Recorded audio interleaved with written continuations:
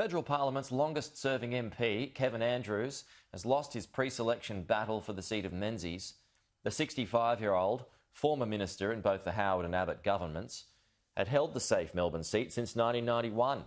He's been defeated by barrister and decorated Special Forces Commando Keith Wolahan, 181 votes to 111 in a vote of local members and state council delegates.